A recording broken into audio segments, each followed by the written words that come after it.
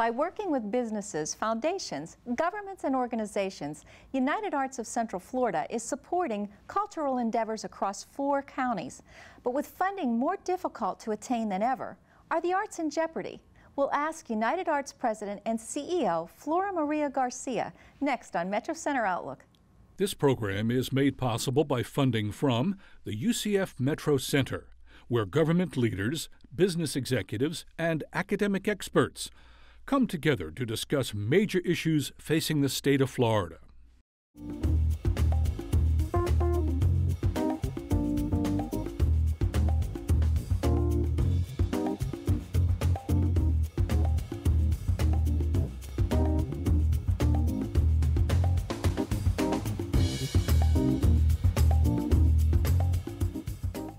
Hello everyone, welcome to Metro Center Outlook. I'm Diane Trees, Director of the UCF Metro Center and your host for Metro Center Outlook. With more than 3 decades of experience in arts administration, United Arts President and CEO Flora Garcia has advocated for the symbiotic relationship between the arts and community and economic development. She joins us today to talk about how United Arts is investing in the community and the role the arts play in business, tourism, and education. Flora, welcome to the show today. Thank you for having me. You left Atlanta in 2012, yes, where you headed the Arts and Culture Coalition. What drew you to Orlando? Well, over the last 30 years, overall, I've run grant-making agencies, and the Metro Atlanta Arts and Culture Coalition was a public policy advocacy organization. And I missed being much more directly involved with cultural organizations in the role of a grant maker. So this agency is very similar to the one that I ran in Fort Worth, Texas. And so coming to a smaller community was appealing to me. The leadership of United Arts was very active and really engaged in the community, and it was a very broad base of civic and business leaders, and so I really love the can-do attitude of that leadership, and I wanted to come here to make a contribution. It's still a smaller type town atmosphere with it. With the scarce resources that we've had, politicians and civic leaders differ sometimes as to the value in the arts. Why are they so important? The arts are important on so many levels. They really help attract and retain high-level business people and industries to a community. In Atlanta, for example, we had 3 CEOs of international companies write an editorial about why art and culture was really important for them in determining relocation, because they are educated, high-level people that want to know that you are moving to a civilized community that has a real wide array of cultural offerings. So from an economic development standpoint, from an education standpoint, from a tourism standpoint, the arts touch our community in so many different ways. So you say that arts and culture do go hand in hand with economic development? Oh yes, absolutely. There was an economic impact study done here in Central Florida last year by our agency. We do one every 5 years, and what we discovered was that the arts contribute $264 million per year to the local economy. So that's significant economic impact. Well, I was looking at that, and it said, I believe, almost 9,000 jobs as well. Right. Exactly. Were you surprised with those figures? No, because I've seen that every community that I've worked, we've always done economic impact studies, and I see the numbers, and so I'm a real believer of that. Also, one of the research pieces that we're doing in addition to this economic impact study is we're looking at the creative industry in Central Florida because of the animation industry, the I was going to ask you, creative, what were you saying? Right. There are for-profit industries like the theme parks employ so many creatives, the Imagineers, engineers, people that make creative experiences happen for the public. And so we wanted to look at creative industry. How many businesses do we have in Central Florida that focus on the creativity, and how many people do they employ? The crossover effects with them. We're still studying the numbers. We're waiting for a couple of the parks to give us their employee numbers, but I believe once we see those employment figures for Central Florida, we are going to be extremely competitive as a region that focuses on creativity. That will be very interesting to read when that comes out, because I was looking at the report. Well, you know that Mayor Jacobs is doing a branding campaign right now for Central Florida, and I think we're going to be able to tout the fact that we are the center of creativity in the Southwest. Let's talk about contributing to United Arts. How does even $1, what is the impact on the local economy with that kind of contribution? Well, United Arts is interesting because we are one-stop shopping for the arts. Donors give to United Arts because they know that we have a very rigorous review process for our cultural institutions. We really focus on the bottom line. Their dollars are matched, and we are making a significant difference in the by giving groups operating support, which is some of the hardest dollars to raise.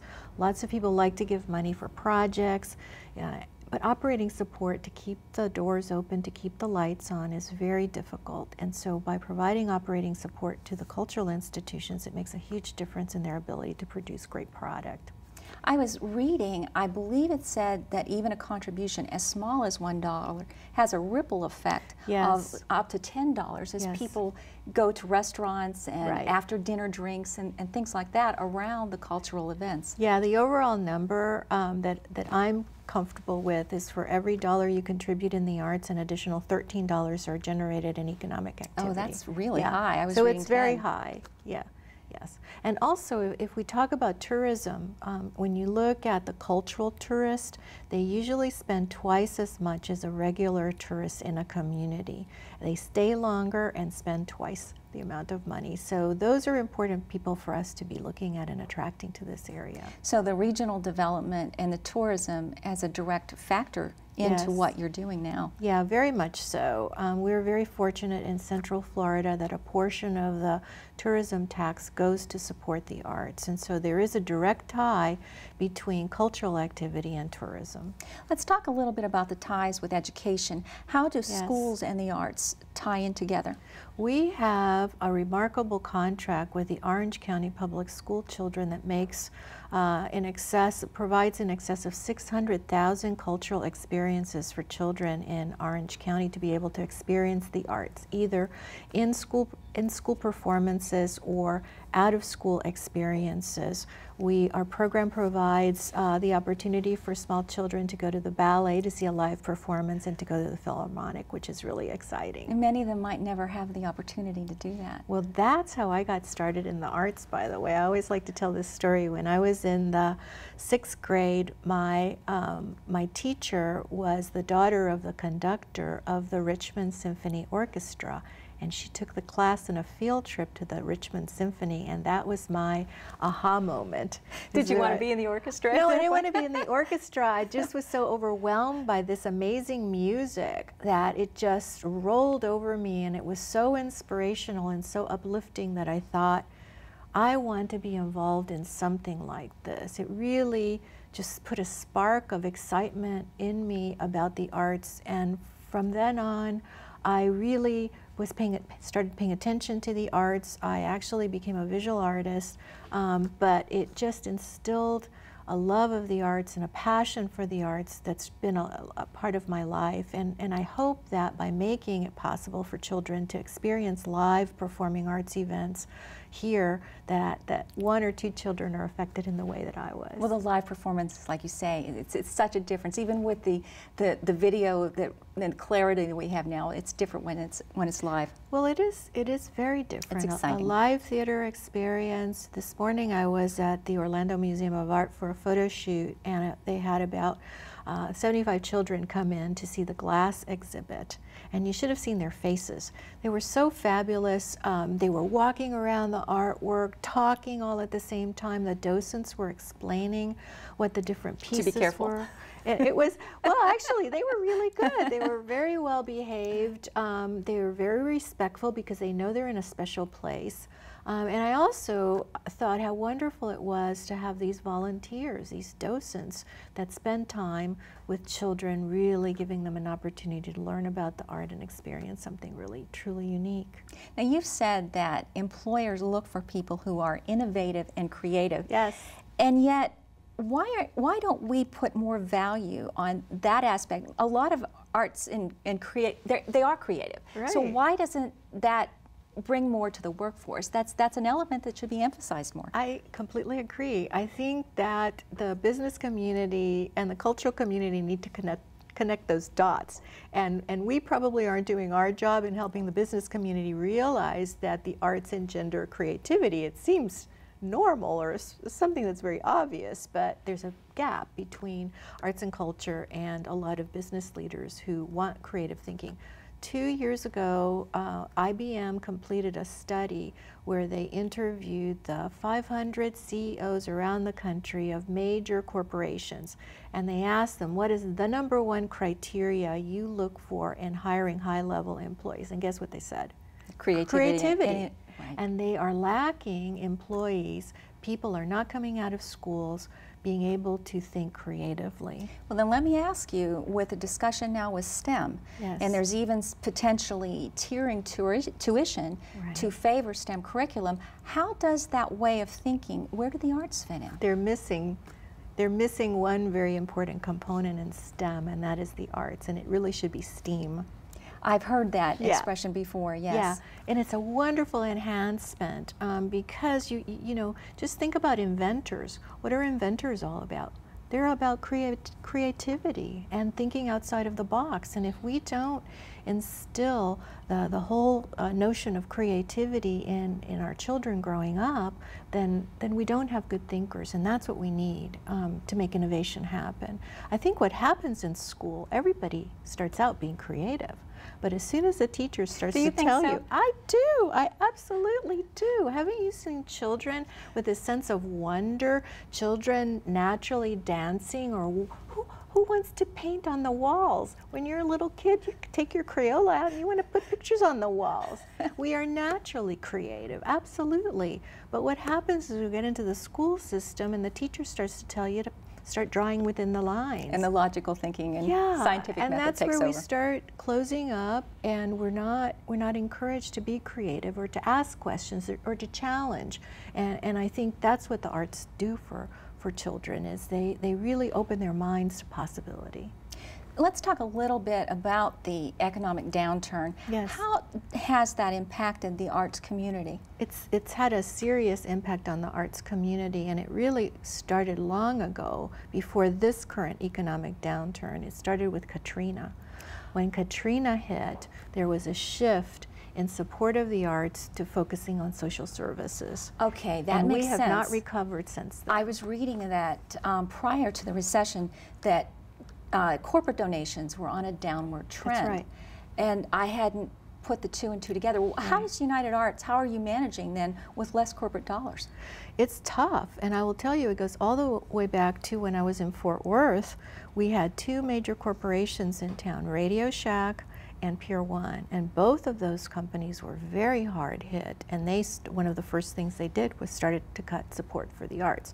What we're doing now is we're looking at a broader pool of funders, smaller amounts of money from a larger pool of people. So we're really shifting the way that United Arts has raised money in the past. We're going to be introducing a new web-based giving program called Power to Give that started in Charlotte about a year ago, when the CEO of Charlotte, who was new and young, he's 35 years old, said, he looked at the numbers and he saw arts patrons. Very few percentage of arts people attending the arts are actually donors. About 86% of people who go to cultural events don't give.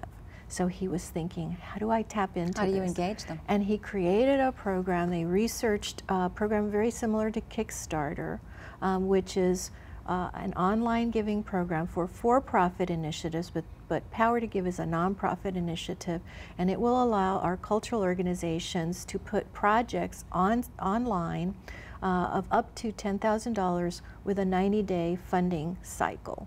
So the groups can be as creative as they want to be. The projects are really, anybody can give $5, $10, $25 until the up to $10,000 goal is met, and it's quick turnaround with a lot of engagement. What we're seeing now is that people want to be participative in what they give to, they want to know where their dollars go, and they want to have some kind of emotional connection to their gift. And I think this new program is going to do that. Well, let me ask you then, the Community Foundation of Central Florida just completed a report, and they found that a lot of the local arts groups have difficulties with business plans and management practices. How are you dealing with this? It's a really great question. We're looking at the notion of developing a capacity building program which focuses on technical assistance to cultural organizations. We partnered with a community foundation on doing a presentation with their findings to the greater community, and some of the issues were pretty shocking to me because I worked with cultural organizations for 30 years. The fact that many groups don't have strategic plans because they're in crisis mode. They're dealing with keeping the doors open, doing those programs day to day. It's very hard to sit down when you're in crisis mode and plan long term. And we've been in crisis mode, especially for a long from, time. Yes. Yeah.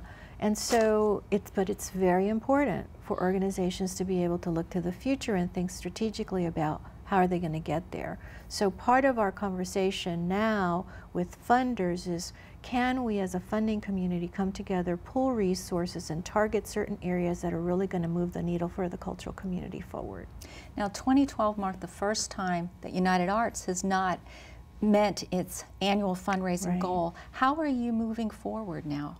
Well, I think part of it was that the fact that it took a long time to replace the CEO. There was no strong development staff also at the time, and we are now fully staffed and moving forward very successfully and very aggressively. In fact, we just initiated an early bird fundraising campaign that is 30% of where it was last year, ahead of where it was last year. Well, I know that's part of one of the initiatives. Yes. You came in May of 2012, right. and you've put in place several things. Yes, I move quickly.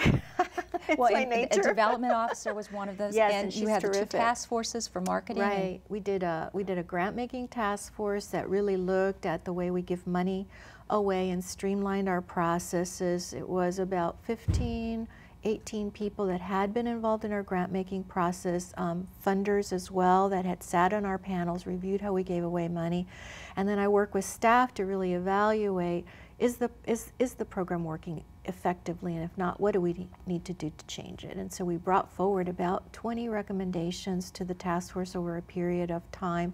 They approved those recommendations and we're now implementing.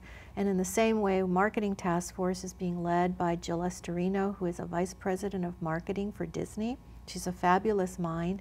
She brought a lot of her peers to the table and have looked at the way we market ourselves, our branding, how are we messaging, who are we messaging to? Critical things to know, especially who are with the resources donors and how do are. we talk to them? So, and that's one of the other benefits of living here in Central Florida. The talent pool is incredible. A lot of people were really amazingly talented, giving of their time and expertise to us, and I really value that. That's good to hear. Yeah. Has the mission for United Arts changed? Is it beyond the scope of fundraising? From what you say, it's much broader than that. I think it is changing. Our first priority is to raise more money to give to cultural organizations and individual artists, and that is always going to be the core priority. But we have been going through a strategic planning process, looking toward the future, looking at who we are, what do we do, what should we be doing, what are best practices in other communities that we could be emulating, and what do we want to be when we grow up. You've said that it's surprising that an area the size of Central Florida and one at this level of sophistication lacks endowments for the arts. Yes. Are we behind in supporting the arts here? Central Florida is behind, and people are going to get very mad at me at saying this, but it's the truth. I mean, these are is part of the research that the Community Foundation discovered. It's not a real secret that our large institutions are under endowed, and I've been talking to people about that. Why is that? Because a lot of these organizations have been around for 30 years. So an organization like that with a budget of $5 to $8 million really should be farther ahead in fiscal stability, financial stability. And what I'm told, which I think is really interesting and unique to this place, is that this is a transient community. Because we serve 55 million tourists per year, there's a lot of people moving into the community, a lot of people moving out of the community, and if you ask someone where is home that lives here, it's rarely, they say someplace else. Right. And so there is very not, seasonal. It's very seasonal. There's not that vested interest and investment in a community that you have in other places where people have been here for a long time and really want to see the community grow and thrive. So it'll be our job to really think about those things and see if there's a way that we can evolve and engage the residents into really taking ownership of this community. Well, again, there's been concern expressed that there's insufficient philanthropic funds to adequately support both a performing arts center and local arts groups. What are your thoughts on that? If we're already behind in it and still in a recessional period. Well, I don't agree that there's insufficient funds. This is a very wealthy community, and we have a lot of wealth here. It's just not been tapped into. And that's a big difference, then. Absolutely. What we need to do is expand the pie, and we need to expand the scope of philanthropy. There is a lot of wealth in a number of areas of the community that really people just haven't looked at or explored, and I believe there's room for both. The Performing Arts Center is a hugely important piece of— That's good to hear. It's an addition, a wonderful addition to this community, and it's long overdue.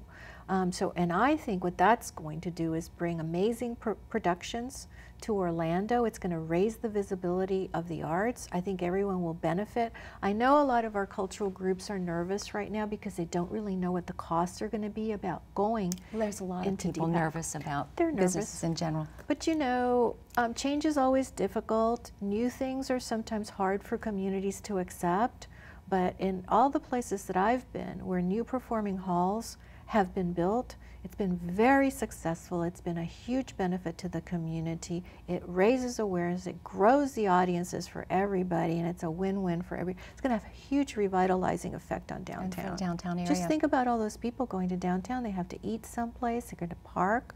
Some people may spend the night in some of the downtown hotels. It's going to attract people from outside the Central Florida area. A whole ripple effect with it. It will have a huge ripple effect. Well, with the last couple of years being so difficult for arts and culture in terms of development and fundraising, do you envision 2013 as being a year where things are going to come back, or are we still going to go at a little slower pace and hopefully pick up? I think things are coming back. Based on the Community Foundation's research on trends, it looks like the economy is slowly coming back, slowly inching back. I think that fundraising is going to be better for the cultural institutions. I think the fact that we are expanding the way we raise money, bringing new ways of raising money, we're going to attract a lot more people. We're actually looking at engaging social service organizations in our Power to Give program. Social service groups that want to do projects with arts organizations and individual artists. So that's unique. It is unique, and just think about bringing a whole new set of eyes that have in the past supported social service, looking at our cultural institutions. Right, so you can share the resources pool, and it's a win-win situation. It's a win-win for That's everybody. Very unique, very good. I'm excited about that. Yes, yes. Well, thank you so much for being on the show. It's been a pleasure meeting you. You're very welcome. So glad to be here. I've been talking about the role the arts play in economic development with Flora Garcia, President and CEO of United Arts of Central Florida. Thank you for tuning in to UCF Metro Center Outlook. Until next time, I'm Diane Trees.